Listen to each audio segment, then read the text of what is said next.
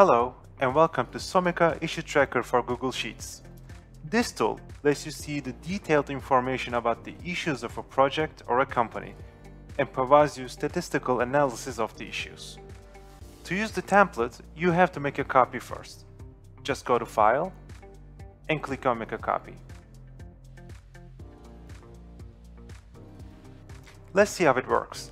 All you have to do is to enter all your data to the table.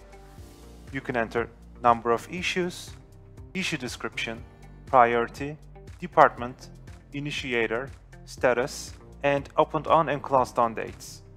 Let's enter some new data. Let's enter issue description. Choose a priority level. Let's write down the responsible department and the responsible person.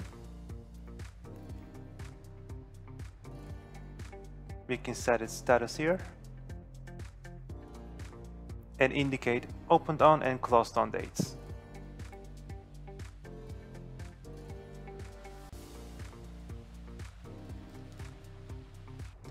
The table on the upper right side will update itself when you enter new data or change any existing values. Thanks for watching, and don't forget to check our other templates at www.someka.net.